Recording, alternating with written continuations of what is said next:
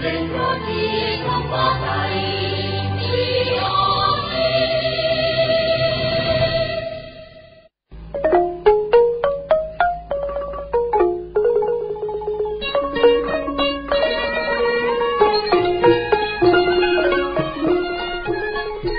មជម្រាបសួរលោកអ្នកនាងដែលកំពុងស្ដាប់កម្មវិធីព័ត៌មាន VOD ជាទីមេត្រីមេតិការព័ត៌មានសំខាន់ៗសម្រាប់ថ្ងៃប្រហ័សទី24ខែសីហាឆ្នាំ2017នេះរួមមាន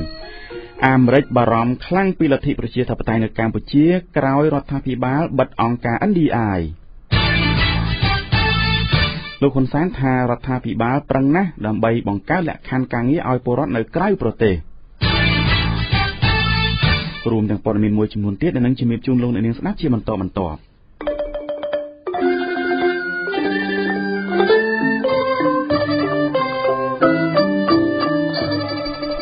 យើងខ្ញុំសូមជូនព័ត៌មានពិស្ដាក្រសួងការបរទេសអាមេរិកបង្ហាញក្តីបារម្ភអំពីដំណើរការលទ្ធិប្រជាធិបតេយ្យនៅកម្ពុជា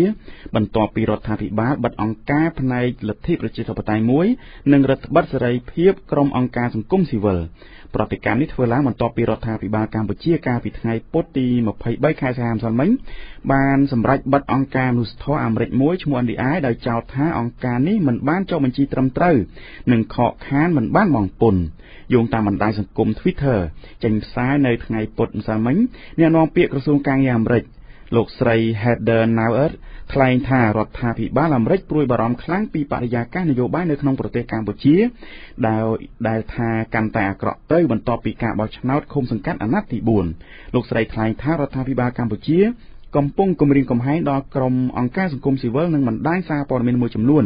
ដូចជាកាសែត The Cambodia Daily វិទ្យុសំឡេងសហរដ្ឋអាមេរិក VOA វិទ្យុអាស៊ីសេរីអង្គការ Liga do អាត6និងអង្គការ Khmer លោកស្រីបន្ថែមថាអ្វីដែលគួរឲ្យបារម្ភបំផុតនោះគឺការបិទវិទ្យាស្ថានប្រជាធិបតេយ្យឬអង្គការ NDI កាលពីពេលថ្មីនេះដោយថាអង្គការធ្វើការផ្នែកលទ្ធិប្រជាធិបតេយ្យមួយនេះទទួលបានការគោរពខ្ពស់បំផុតលើពិភពលោកនិងមិនលំអៀងទៅរកគណៈបកនយោបាយណាមួយឡើយ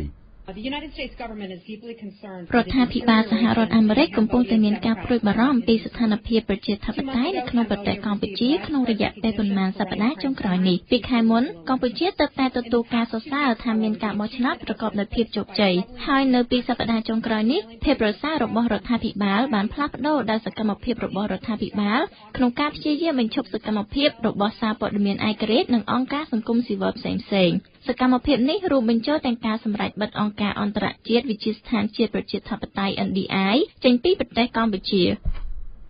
មាត្រា14នៃច្បាប់សមាគមចែងថាក្រសួងការបរទេសត្រូវពិនិត្យខ្លឹមសារនៃសំណុំលិខិតហើយត្រូវសម្រេចយល់ព្រមឬមិនយល់ព្រម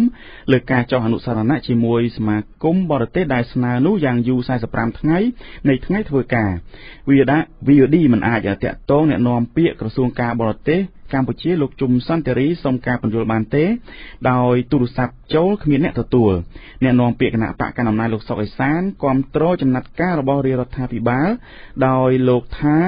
នេះជាការអនុវត្តច្បាប់ក្នុងសង្គមប្រជាធិបតេយ្យប៉ុន្តែពេលសួរថានៅពេលអង្គការ NDI ដាក់ពាក្យស្នើសុំចុះបញ្ជីកាលពីខែមិថុនាឆ្នាំ2016នោះតើរដ្ឋាភិបាលក៏ដូចជាក្រសួងការបរទេសបានឆ្លើយតបយ៉ាងដូចម្តេចលោកថាមិនដឹងនោះឡើយត្រូវហើយឥឡូវសួរខ្ញុំមិនដឹងអានឹងខ្ញុំយល់ថាវាខុសច្បាប់បានគេមានវិធានការដេញមិនមែនដេញគេលេងទេបើគេមិនខុសច្បាប់យើងទៅដេញគេមិនកើតអានឹងវាព្រោះប្រទេសមួយវាកិត្តិយសរបស់ប្រទេសណាអញ្ចឹងក្រសួងការបរទេសលោកចេញសេចក្តីថ្លែងការណ៍ហ្នឹងគឺថាវាមានហេតុផលហើយណាបងឯងសួរការបរទេសអានឹងបានដឹងណាអ្នកប្រឹក្សាយោបល់ឯករាជ្យលោកច័ន្ទវិបុលលើកឡើងថាការបិទអង្គការមនុស្សធម៌អាមេរិកនេះគឺជាការខ្វះចន្លោះរបស់ក្រសួងការបរទេសកម្ពុជាដែលលោកថាក្រសួងនេះបានអនុញ្ញាតឲ្យអង្គការនេះដំណើរការមកយូរហើយនិងពុំបានឆ្លើយតបចំពោះសំណើសុំចុះបញ្ជីរបស់អង្គការ NDI នោះទេដោយសារតែមានការខ្វះចន្លោះឆក់ល្វែងរបស់ក្រសួងការបរទេសខ្លួនគាត់ក្នុងរយៈពេលប្រហែលឆ្នាំហើយយើងដឹងហើយថាហេតុអីបានជា NDI នៅតែប្រតិបត្តិការបានពីព្រោះប្រតិបត្តិការរបស់ NDI នេះមិនត្រឹមតែចាប់ផ្ដើមថ្ងៃកាលពីម្សិលមិញទេហើយចាប់ផ្ដើមយូរហើយអញ្ចឹងយើងសួរសំណួរថាហេតុអីបានជា NDI ខាងក្រសួងការបរទេសលោកឆក់ល្វែងមិនបានបំពេញកាតព្វកិច្ចគាត់ហើយក៏ដោយឲ្យ NDI ធ្វើការដោយអត់ចុះឈ្មោះអញ្ចឹងបែបហ្នឹងឬក៏អត់បានបង់ពន្ធ នៅពេលដែលលេចឮថា NDI មានចេតនាចូលពីខាងក្រោយគណៈបក្សសង្គ្រោះជាតិឬក៏មានចេតនាញុះញង់ឲ្យមានការបង្កើតបដិវត្តពណ៌ដែលយើងសាធារណជនដឹងទាំងអស់គ្នាហើយបានមកបាត់ NDI នៅពេលនេះចំណុចនេះគឺបង្កើតការសង្ស័យមួយគឺពាក់ព័ន្ធទៅនឹងស្ថានភាពនយោបាយបើសិនជាយើងមើលអតីតដល់ទៅមិនតាក់ទងនឹងការគោរពច្បាប់មិនតាក់ទងនឹងការបន់ពន្ធនេះទេរដ្ឋាភិបាលសហរដ្ឋអាមេរិកក៏ស្នើរដ្ឋាភិបាលកម្ពុជាអនុញ្ញាតឲ្យអង្គការ NDI និងបណ្ដាញសារព័ត៌មានទាំងនោះបន្តការងារក្នុងប្រទេសកម្ពុជាតទៅទៀតដោយក្រានរំលឹកថាដើម្បីពង្រឹងលទ្ធិប្រជាធិបតេយ្យនិងដំណើរការបោះឆ្នោតជាតិនាពេលខាងមុខទំនាក់ទំនងកម្ពុជាអាមេរិកហាក់កាន់តែមានភាពរង្គោះរង្គើខ្លាំងឡើងដោយប្រតិកម្មរបស់សហរដ្ឋអាមេរិកជុំវិញការបិទអង្គការ NDI ត្រូវបានមន្ត្រីរដ្ឋាភិបាលចោទថាជាការញុះញង់និងព្រមានធ្វើបាតកម្មតវ៉ានៅមុខស្ថានទូតអាមេរិកប្រចាំនៅកម្ពុជាទៀតផងមជ្ឈដ្ឋានជាតិនិងអន្តរជាតិមើលឃើញថាការបិទអង្គការអាមេរិកមួយនេះធ្វើឡើងបន្ទាប់ពីអង្គភាពសារព័ត៌មានស្និទ្ធនឹងរដ្ឋាភិបាលបានចុះផ្សាយឯកសារបែកធ្លាយដោយចោទថាអង្គការ NDI បានជួយរៀបចំនិងជ្រោមជ្រែងឲ្យគណៈបកប្រឆាំងផ្ដួលរំលំរដ្ឋាភិបាលក្នុងការបោះឆ្នោតជាតិនៅឆ្នាំ2018ខាងមុខលោកនាងរដ្ឋាភិបាលធ្លាប់ទទួលរងការរិះគន់ថាមិនមានសមត្ថភាពទៅពេលពលរដ្ឋស្វែងរកការងារធ្វើនៅក្រៅប្រទេសទាំងប្រឈមគ្រោះថ្នាក់ប៉ុន្តែការពីម្សិលមិញលោកនាយករដ្ឋមន្ត្រីហ៊ុនសែនបានច្រានចោលការចោទប្រកាន់ទាំងនោះហើយអះអាងថាដោយសាររដ្ឋាភិបាលប្រឹងប្រែងទើបអាចបញ្ជូនពលករខ្មែរទៅធ្វើការនៅក្រៅប្រទេសធ្វើការដោយស្របច្បាប់ពើមេតារាយការណ៍ព័ត៌មាននេះលោកនាយករដ្ឋមន្ត្រីហ៊ុនសែនបានអំពាវនាវឲ្យកម្មករកម្មការិនីធ្វើការងារនៅក្រៅប្រទេសស្វែងយល់ពីការប្រឹងប្រែងរបស់រដ្ឋាភិបាលក្រោមការដឹកនាំរបស់លោកថាបានព្យាយាមក្នុងការចរចាជាមួយរដ្ឋាភិបាលនៃប្រទេសនានាដើម្បីបង្កើតលក្ខខណ្ឌការងារស្របច្បាប់ឲ្យប្រជាពលរដ្ឋខ្មែរថ្លែងនៅក្នុងពិធីជួបជាមួយកម្មករកម្មការិនីនៅតំបន់សេដ្ឋកិច្ចពិសេសភ្នំពេញកាលពីថ្ងៃពុធម្សិលមិញលោកនាយករដ្ឋមន្ត្រីហ៊ុនសែនបានថ្លែងថាកម្មករកម្មការិនីខ្មែរកំពុងធ្វើការងារនៅក្រៅប្រទេសស្របច្បាប់គឺអាចធ្វើទៅបានដោយសារការខិតខំប្រឹងប្រែងរបស់រដ្ឋាភិបាលរាជរដ្ឋាភិបាលបានប្រឹងណាស់ដើម្បីបង្កើតលក្ខខណ្ឌស្របច្បាប់ដើម្បីទទួលបាននៅអត្ថប្រយោជន៍ការងារនៅក្នុងប្រទេសថៃនៅក្នុងប្រទេសម៉ាឡេស៊ីដោយឡែកនៅប្រទេសកូរ៉េខាងត្បូងយើងចរចាទៅពេលណាក៏ខ្ញុំសារសុំគេដែរជប៉ុនយើងបានបញ្ជូនទៅ 5,000 នាក់រួចទៅហើយនៅក្នុងឱកាសនោះលោកនាយករដ្ឋមន្ត្រីក៏បានថ្លែងទៀតថារដ្ឋាភិបាលបច្ចុប្បន្នកំពុងតែប្រឹងប្រែងបង្កើតការងារនៅក្នុងស្រុកផងដែរដើម្បីទុកឲ្យពលករនៅក្រៅប្រទេសទាំងនោះពេលត្រឡប់មកកាន់កម្ពុជាវិញបានធ្វើចំណែកឯនាយកប្រតិបត្តិនៃមជ្ឈមណ្ឌលសម្ព័ន្ធភាពការងារនិងសិទ្ធិមនុស្សលោកមឿនដុល្លារបានថ្លែងនៅពេលកន្លងទៅថ្មីនេះថាកម្ពុជាមានការងារធ្វើមិនគ្រប់គ្រាន់ទើបពលករទៅស៊ីឈ្នួលគេនៅក្រៅប្រទេសលោកបន្តថាសម្រាប់អ្នកមានជំនាញគួរតែបញ្ជូនទៅក្រៅប្រទេសដើម្បីពង្រឹងសមត្ថភាពប៉ុន្តែសម្រាប់អ្នកមិនមានជំនាញដែលត្រូវទៅធ្វើការងារនៅតាមផ្ទះ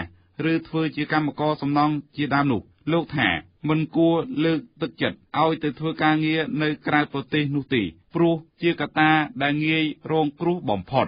លោកមឿនដុល្លារក៏បានជំរុញឲ្យរដ្ឋាភិបាលបង្កើតការងារសម្រាប់ឲ្យពលករមិនមានជំនាញនៅក្នុងស្រុកធ្វើប្រសើរជាជាងការបញ្ជូនឲ្យទៅរកការងារធ្វើនៅក្រៅប្រទេសរបាយការណ៍របស់ក្រសួងការងារបានបង្ហាញថាកម្ពុជាបានបញ្ជូនពលករទៅធ្វើការងារនៅប្រទេសចំនួន5នៅពេលបច្ចុប្បន្នរួមមានប្រទេសថៃសាធារណរដ្ឋកូរ៉េប្រទេសម៉ាឡេស៊ីប្រទេសជប៉ុននិងប្រទេសសិង្ហបុរីដែលមានពលករប្រមាណ 1,50,000 នាក់ហើយអាចរកចំណូលបញ្ជូនមកកាន់កម្ពុជាវិញបានប្រមាណជិត$2,000 លានក្នុងមួយឆ្នាំប៉ុន្តែរបាយការណ៍របស់សហជីពមួយចំនួនបានបង្ហាញថាពលករខ្មែរទាំងខុសនិងស្របច្បាប់កំពុងធ្វើការងារនៅក្រៅប្រទេសមានជាង 1,500,000 នាក់នៅក្នុងនោះគឺប្រទេសថៃមានជាង 1 លាននាក់ខ្ញុំពៅមេតា VOD ភ្នំពេញលោកអ្នកនាងស្ដាប់ជាទីមេត្រីងាកមកចាប់អារម្មណ៍នឹងព័ត៌មានអន្តរជាតិវិញម្ដងសូមអភ័យទោសចំពោះបញ្ហាបច្ចេកទេសអំបញ្ញមិញលោកនាងយើងសូមបញ្ចប់ព័ត៌មានជាតិតែត្រឹមប៉ុណ្ណេះហើយព័ត៌មានអន្តរជាតិជម្រាបជូនដោយលោកសូជ័យឧត្តម លោកអ្នកនាងស្ដាប់ជាទីមេត្រីងាកមកចាប់អារម្មណ៍នឹងព័ត៌មានអន្តរជាតិវិញម្ដងយើងចាប់ផ្ដើមជាមួយនឹងព័ត៌មានស្ដីពីស្ថានភាពរំលោភសិទ្ធិមនុស្សលើជនជាតិភាគតិចរ៉ូហីងយ៉ានៅក្នុងប្រទេសភូមាទីភ្នាក់ងារព័ត៌មាន AFP បានចុះផ្សាយថាជនជាតិភាគតិចរ៉ូហីងយ៉ារាប់ពាន់នាក់បានឆ្លងដែនចូលទៅក្នុងប្រទេសបង់ក្លាដេសចាប់តាំងពីភូមាបានប្រកាសអំពីការបង្កើនកងទ័ពនៅក្នុងរដ្ឋរ៉ាខិននៅដើមខែនេះAFP បានចុះផ្សាយបែបនេះបន្ទាប់ពីបានដកស្រង់សម្ដីរបស់ក្រុមមេដឹកនាំសហគមន៍ជនជាតិភាគតិចរ៉ូហីងយ៉ាកាលពីថ្ងៃម្សិលមិញនេះរដ្ឋរ៉ាខិននៅភាគខាងជើងប្រទេសភូមាបានធ្លាក់ចូលទៅក្នុងអំពើហិង្សាចាប់តាំងពីខែតុលាឆ្នាំមុនមកម្លេះក្រោយពីពួកបះបោរបានវាយប្រហារទៅលើប៉ុស្តិ៍យាមរបស់ប៉ូលីសភូមាការវាយប្រហារនោះបានបង្កទៅជាការបង្ក្រាបយ៉ាងបង្ហូរឈាមពីសំណាក់ពួកយោធាភូមាដែលការបង្ក្រាបនោះត្រូវបានអង្គការសហប្រជាជាតិជឿជាក់ថាអាចស្មើនឹងការបោសសម្អាតជនជាតិភាគតិចរ៉ូហីងយ៉ាដែលជាជនជាតិភាគតិចមូស្លីមរស់នៅក្នុងប្រទេសភូមាកាលពីថ្ងៃទី12ខែសីហានេះអាជ្ញាធរភូមាបាននិយាយថាកងទ័ពរាប់រយនាក់បានចល័តចូលទៅក្នុងរដ្ឋរ៉ាខិនខណៈដែលកងទ័ពភូមាពង្រឹងការប្រយុទ្ធប្រឆាំងនឹងចលនាបះបោរនៅទីនោះក្រុមមេដឹកនាំរ៉ូហីងយ៉ានៅក្នុងប្រទេសបង់ក្លាដេសបានប្រាប់ថាយ៉ាងហោចណាស់ជនជាតិរ៉ូហីងយ៉ា 3,500 នាក់បានធ្វើដំណើរទៅដល់ប្រទេសបង់ក្លាដេសចាប់តាំងពីថ្ងៃទី12ខែសីហាមកដែលធ្វើឲ្យមានសម្ពាធបន្ថែមទៀតទៅលើជំរំពោពេញទៅដោយជនភៀសខ្លួនបាទលោកអ្នកនាងស្ដាប់ជាទីមេត្រីនៅឯភាគខាងត្បូងប្រទេសចិនឯនោះវិញមានសេចក្តីរាយការណ៍មកថាបានទទួលរងព្យុះទីហ្វុងដ៏កំណាចមួយកាលពីល្ងាចថ្ងៃម្សិលមិញនេះដែលបណ្ដាលឲ្យមានមនុស្សស្លាប់ព្យុះទីហ្វុងហាតូបានបោកបក់បំផ្លិចបំផ្លាញភាគខាងត្បូងប្រទេសចិនកាលពីថ្ងៃម្សិលមិញនេះដោយបានសម្លាប់មនុស្ស10នាក់បន្ទាប់ពីបោកបក់កាត់ទីក្រុងហុងកុងដោយបង្កជាទឹកជំនន់ជន់លិចផ្លូវនិងបង្ខំឲ្យមនុស្សរាប់ពាន់នាក់ទៀតភៀសខ្លួនរកកន្លែងសុវត្ថិភាពនេះដោយយោងតាមការចុះផ្សាយរបស់ទីភ្នាក់ងារព័ត៌មាន AFP ព្យុះនេះបានជំរុញឲ្យអាជ្ញាធរក្រុងហុងកុងដាក់ការព្រមានដល់កម្រិតទី10ដែលជាកម្រិតធ្ងន់ធ្ងរបំផុតនេះគឺជាព្យុះទីហ្វុងកំណាចទី4ដែលបានវាយប្រហារលើមជ្ឈមណ្ឌលហិរញ្ញវត្ថុមួយនេះនៅក្នុងរយៈពេល20ឆ្នាំកន្លងមកនេះមនុស្ស5នាក់ត្រូវបានសម្លាប់នៅមជ្ឈមណ្ឌលល្បែងកម្សាន្តទីក្រុងម៉ាកាវជាទីដែលសារព័ត៌មានក្នុងស្រុកបានបង្ហាញនៅរថយន្តលិចលង់នៅក្នុងទឹកហើយមនុស្សម្នាដើរតាមផ្លូវបាទលោកនាងកម្មវិធីព័ត៌មានថ្ងៃត្រង់របស់ VOD នៅពេលនេះសូមបញ្ចប់តែត្រឹមប៉ុណ្ណេះសម្រាប់ពេលនេះខ្ញុំបាទហូតវុធីលោកហ៊ីឆាយអ្នកបញ្ជាម៉ាស៊ីនផ្សាយនិងសហការីទាំងអស់សូមអរគុណសូមជម្រាបលា